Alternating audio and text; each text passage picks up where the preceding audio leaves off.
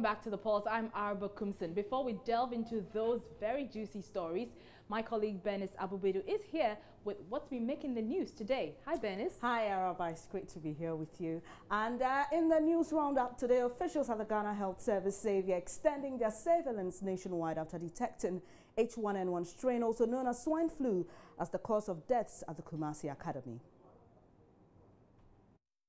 That the virus normally spreads when you are close to somebody. So if you are more than 1 meter apart, the chance of you getting the infection is minimal because the virus resides in the throat of the individual. So as I cough or sneeze or yawn, like you, the way we are close, if I have the disease or I have the virus, I can send it to you. But if you are further away, then there's no need of consent. So let's make sure that we are maintaining a wider distance. Let's also make sure that we have the good etiquette, like a cough etiquette. You know, when you're coughing or sneezing, your mouth and your nose must be covered. They are not transporting or transmitting the virus to each other. So are you extending the surveillance to Asokwemampo municipality or the township, for instance? Our surveillance system is nationwide now. The idea is that we don't know how far the students went. But what we want to tell people is that when you are there and you have a fever, you have a sore throat or a cough, go to the nearest health facility. At that point, you'll be tested. We'll do a throat swab. Samples will be sent to Noguchi, and then if it's H1N1, you'll be treated. So for now, for this event, we are going to kind of send an enhanced alert that everybody must keep watch, looking for the H1N1. So when somebody counts, if a fever, headache, sore throat, or cough, look for it. Immediately, you need to make sure you alert our system. We'll take a sample and they will send it to Noguchi, so that if the disease are going beyond our borders that we know now, then it will get killed.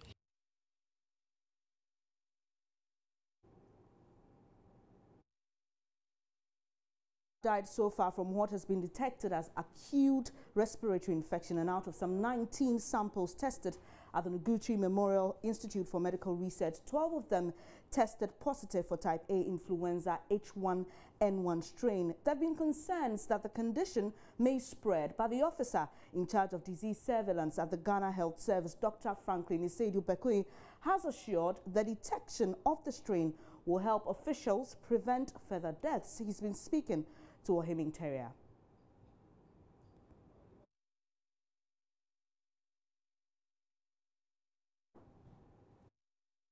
Meanwhile, Health Minister Kweku Agyeman-Menu says President Akufo-Addo was put at risk of contracting the swine flu after he attended an anniversary celebration at the Kumasi Academy last weekend.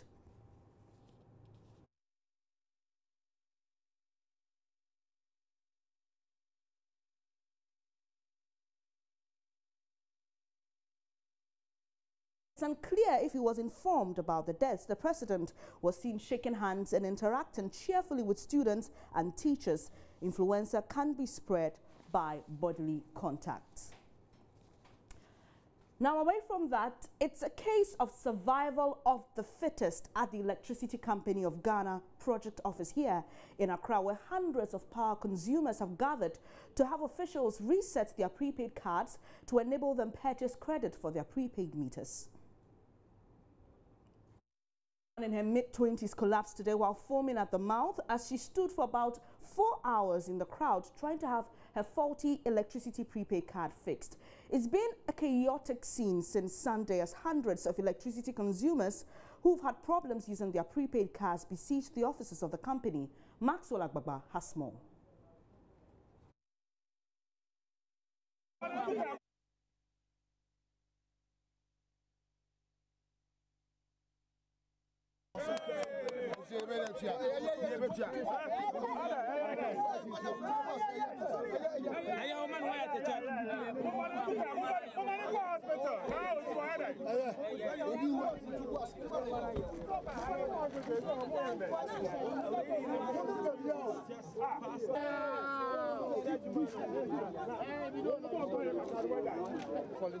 I was behind him when I saw her going down slowly. I thought maybe she was about to pick something from the ground. But when I saw her, she had just collapsed and fell down. So I could see maybe because of the heat, that's why. The place where you were standing, was it really hot? Sure, very hot. There's no space. We're just pushing by the cloud. Yes. Here for almost a week now. I've not had any light to sleep. So we are appealing to the electricity guys to please do something about it. We are suffering.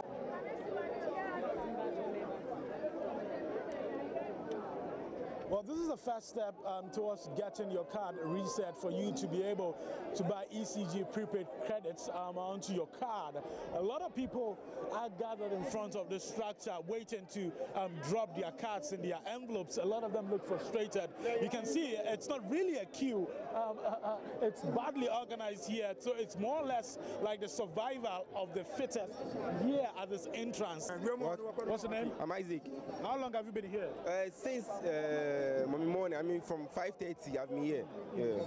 How bad is the situation here? What are you waiting for right now? Very bad. I mean, there's no plan. There's no plan. We came here, I mean, you have to drop your envelope there. I mean, look at the crowd here. Just to drop your envelope, your card, before for the upgrade. Look at the crowd here. How can we drop it? I'm a tailor, I'm a seamstress. Okay, so right now you don't have power. How is it affecting your business? I mean, there are more things there to sew, you see, and there's no power. And more things are coming too. So if there's no lights, I can't sew. This overhead a man talking about illegal connection. He says that is the only thing they can resort to right now. Let me find out from you. What's the why there? Illegal, well, he said he has finished with a legal connection. But you know that's bad, right? It is bad already. But it is bad. What are they also is bad. All of a sudden, you cannot purchase the power.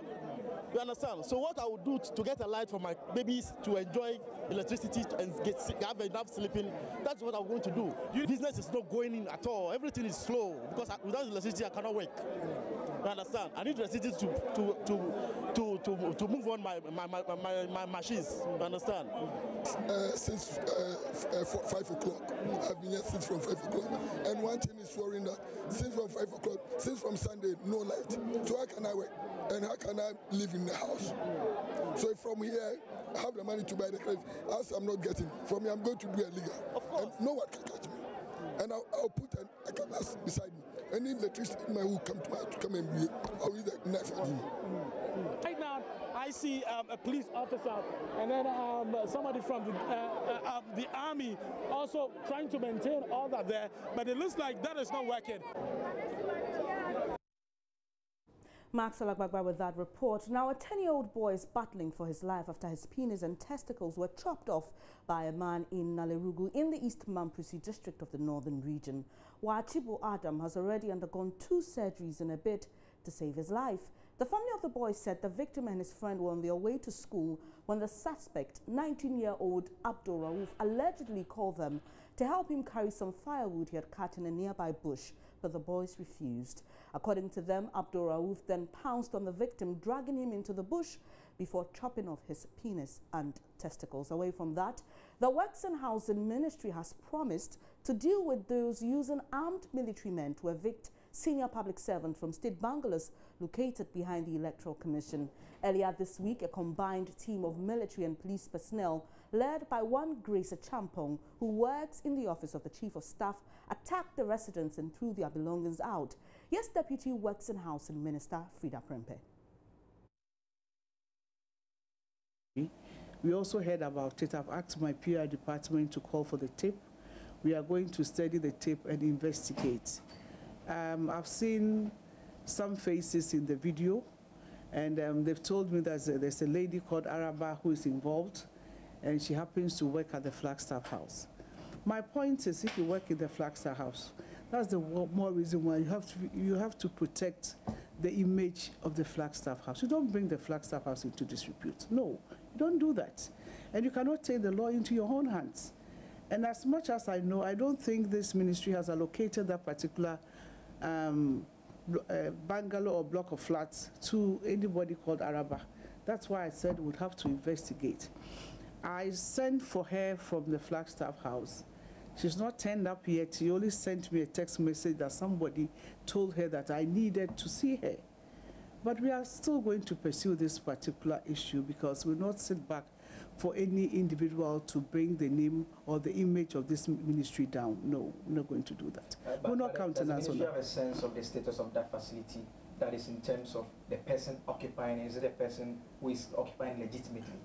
No, but I can't tell you off head that we know each one who lives in any of our bungalows. But the case in point, the individual said you were... No, somebody just sent me a copy of the tape. I didn't listen to JoyNews at the time. My colleague MPs called me, friends from outside called me because my name was mentioned in the tape.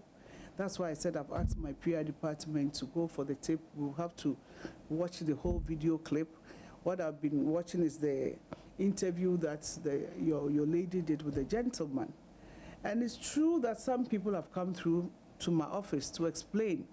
When we started this exercise, people came through to the office to explain why they were not paying monthly whatever. Some said they were now regularizing things with the ministry and all that. Some said they were following up on their pay slips. There were so many excuses. And I can tell you that within a week, we were able to raise about 850,000 Ghana cedis because people went to Bank of Ghana to pay. So it's a good exercise. Some other people, like what the gentleman was saying, came here to explain to me that I work with so-and-so agency A or agency B, this is my pay slip. There are some people who also came in with fake pay slips. So we are investigating all that. So if you come just walk into my office and tell me that I work with agency A, this is my pay slip, and so therefore I have legitimacy to be in that bungalow, we'll pursue it. You see, some of these things have gone on for far too long, and I think that as a minister or a deputy minister, one of our core mandates is to ensure that we provide quality, affordable houses for the good people of Ghana. Our other mandate is to ensure that we protect lives and properties at the coastal areas, to ensure that we desilt our drains and cover them when necessary and all that. But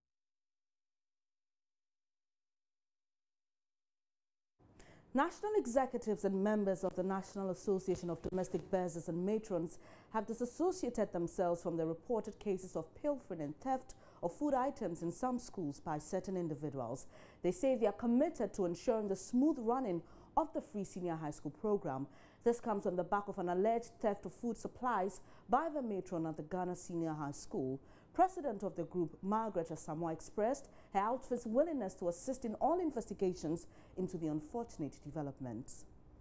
NADBAM is getting increasingly worried over the incessant reports of some members of our association involved in such a despicable, unprofessional act of having to divert or misuse food items supplied to their schools for the purpose of feeding students under the government free senior high school program.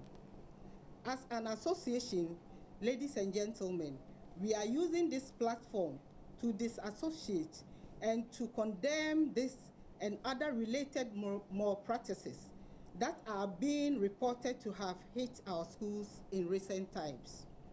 NADBAM, in fact, is not in any position to defend, protect, or shield any member who is involved or who wishes to get involved in this shameful act. The association would therefore wish to assure the government of Ghana, management of Ghana Education Service, and the good people of our country of our resolve to remain committed to the successful implementation of the free senior high school program.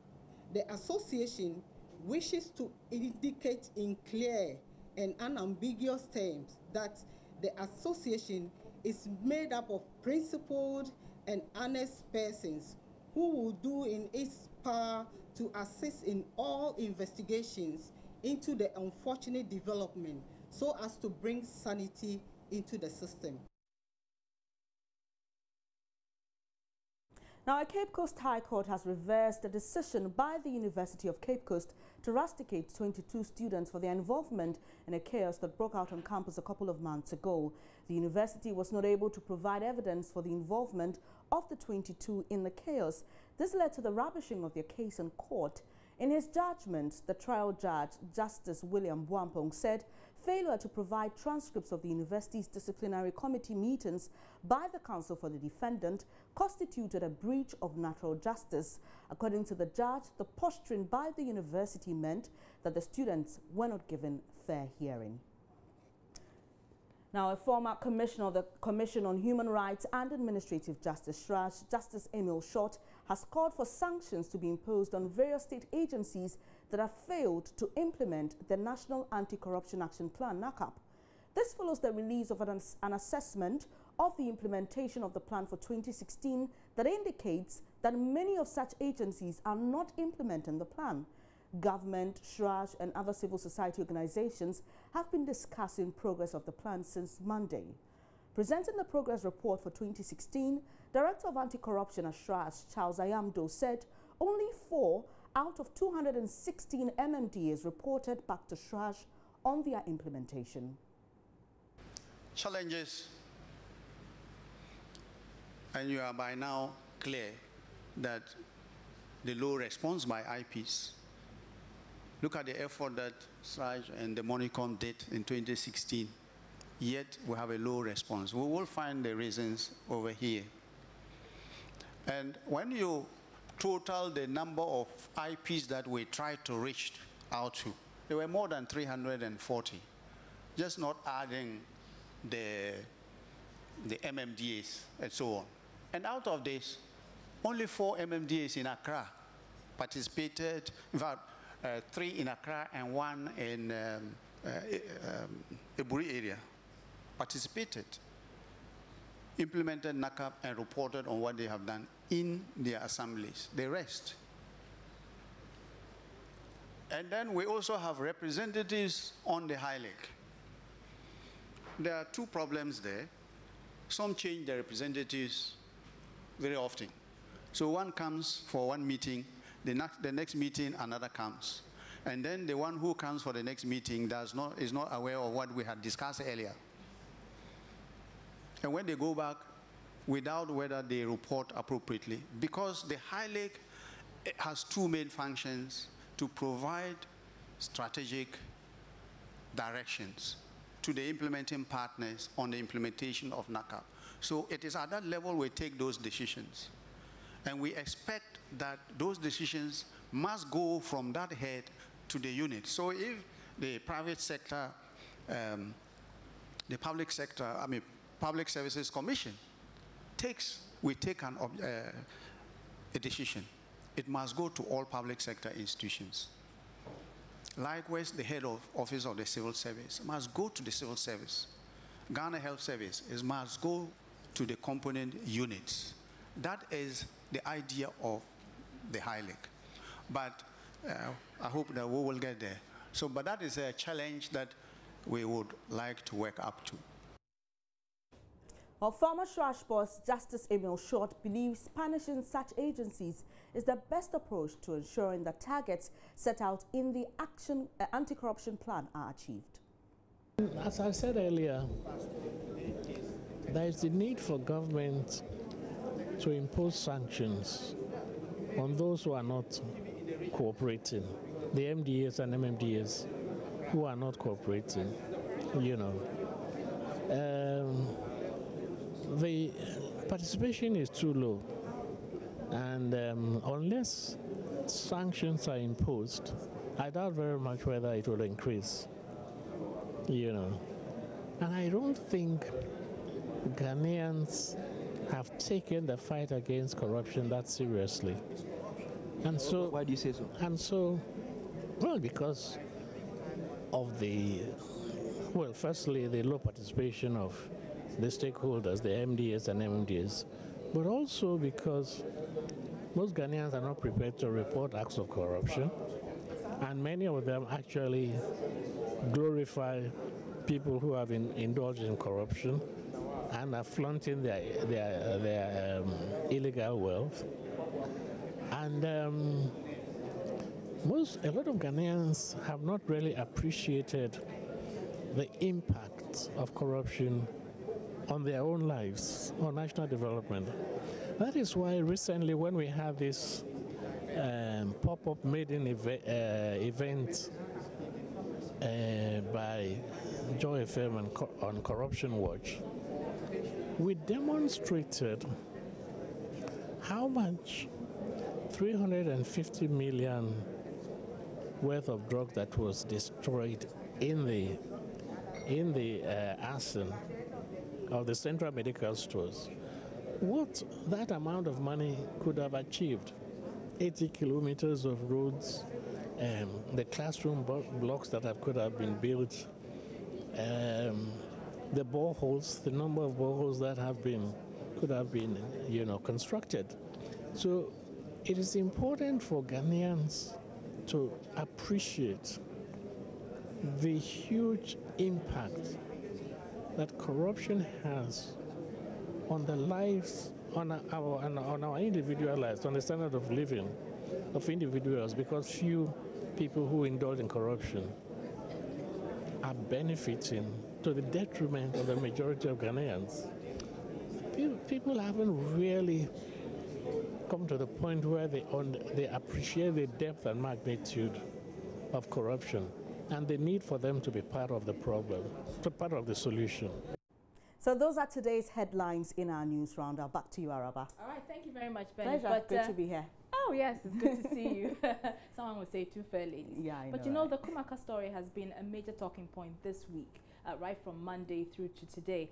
What are officials telling us about what to look out for, the symptoms? Great. So, Araba, they're saying if you're reporting of high fever, if you have a sore throat, if you have some serious headache, because they're extending their surveillance now to the national level, once you report, any of these symptoms, you should visit the nearest hospital, because you can't tell really, because I just came from Kumasi not too long ago. So you don't know who I met and who that other person met.